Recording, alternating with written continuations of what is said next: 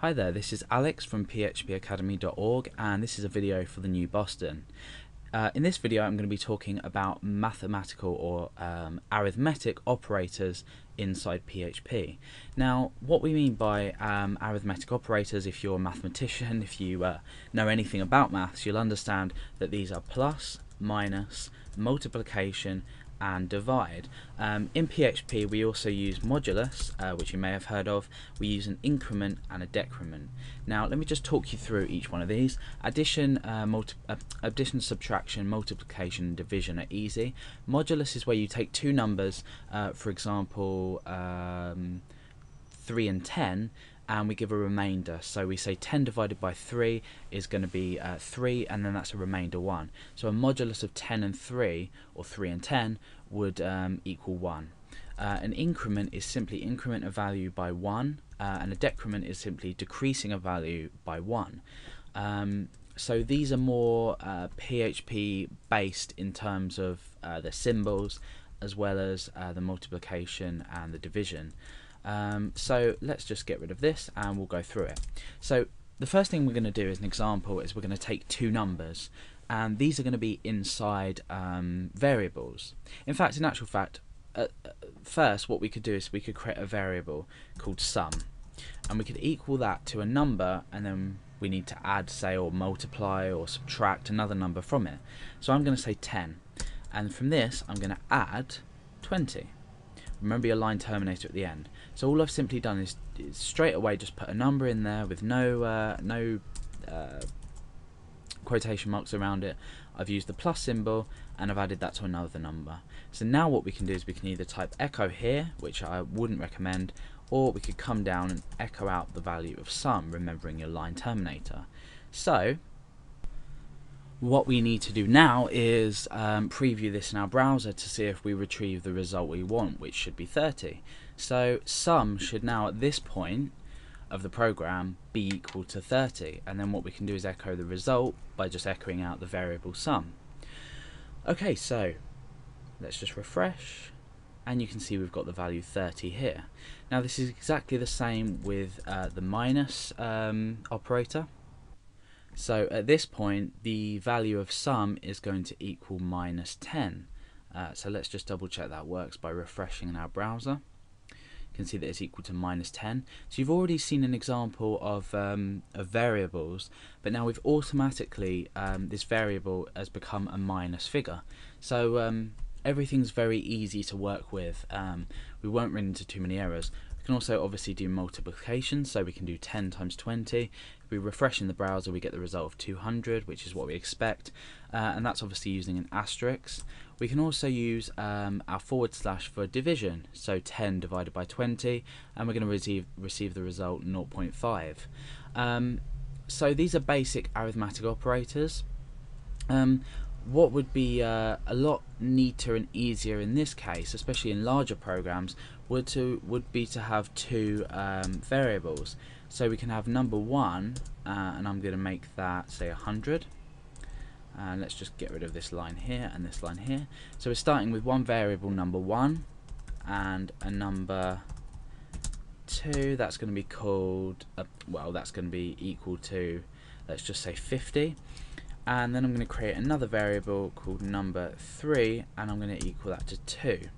So now what I can do is I can start to create a long constructed mathematical operation, if you like, with this. Now there's a few notes to point out, because what we want to do is we want to, as with standard maths, put some operations, some of these mathematical operations as a priority. So for example, if I was to create a new variable called result, and I was going to say number 1 added to number 2, and I want to divide the whole of this by 2. So all I can do is say divide number 3. So what this is actually reading out as is 100, because our variable number 1 is equal to 100, added to number 2, so our variable number 2 is equal to 50, and we're going to divide this by variable number 3, which is equal to 2. Now in actual fact the way this program or this result is going to work is it's going to perform this that I've selected in blue first, then it's going to add number 1. So if we think about this, reading it as a human, we might say number 1 add number 2. That's going to be 150. And that's going to be divided by number 3, which is the value of 2. So we should receive the result 75. Now let's preview this in our browser. We haven't echoed it out, so echo result, that's probably the most important part. So refresh. We're actually retrieving the result 125, and the reason for this is we're performing the operation number 2 divided by number 3. So that's 50 divided by 2, which is 25, and then we're adding 100, so we're receiving the result 125. Now, as with normal mathematical operations, the way we go around this is we prioritize different parts of our sum. So we're going to enclose this in brackets, so everything in brackets is going to be happen first, and then we're going to divide by number 3. So you can see by just the addition of these brackets, we refresh and we receive the result 75. Now let's move on to the modulus, and we can see how this works. So let's have a number 1, and we'll have that as 10, and we'll have number 2, and that's going to equal 3. Now we're going to have our result equal to number 1. Now the way we use a modulus is with the percentage sign. So we're saying number 1 mod number 2. So that's 10 mod 3, and with a result we should receive number 1. So we're basically saying what is the remainder of 10 divided by 3, and the remainder is 1. So this is useful in some aspects of development when you need to come up with the remainder of a number for various different reasons, but you'll probably experience that a bit later on.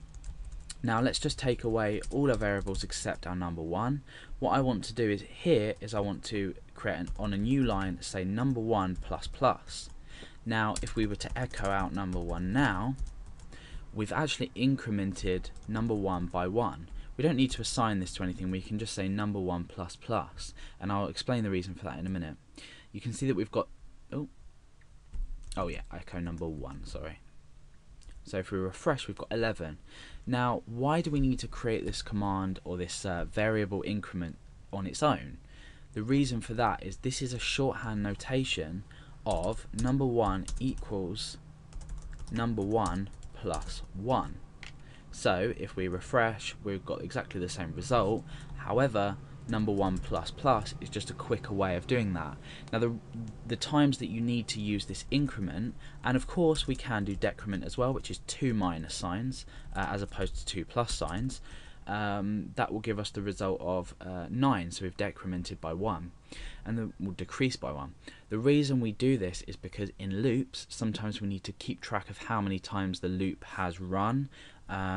So we use, say, a figure, we might use a variable called I or a variable called n or anything really, but we want to increment to each time the loop happens, and doing this is just a much quicker way of, instead of writing number 1 equals number 1 plus 1. Obviously if you wanted to increment it by 5 you would do it this way, so if we refresh that would then read 15. But these are basically the standard operators that you're probably going to use on a day-to-day basis if you're programming. Perhaps not the modulus, but particularly the basic sums, the addition, the subtraction, multiplication, division, and the increment, and perhaps the decrement.